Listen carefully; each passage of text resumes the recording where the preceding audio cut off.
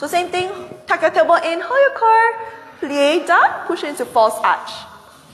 Up, coming back down, plie, false arch, releve, and down. One more time, plie, false arch, releve, and down. Again, plie, false arch, releve, reverse, going up, releve, false arch, plie, recover, go, releve, false arch, plie, recover, one more time, releve, false arch, plie, recover, releve, false arch, plie, recover. Ready to go double quick time? Yes. Ready? Alright, very nice.